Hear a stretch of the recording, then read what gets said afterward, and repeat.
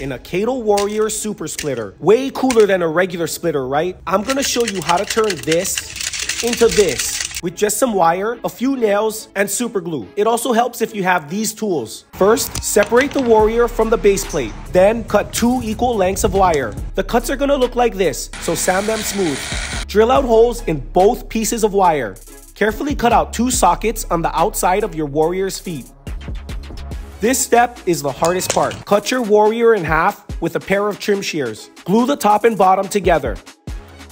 Now, drill a hole the same size as your nail through the feet. Cut your nails to length and insert them through the feet, securing the wires.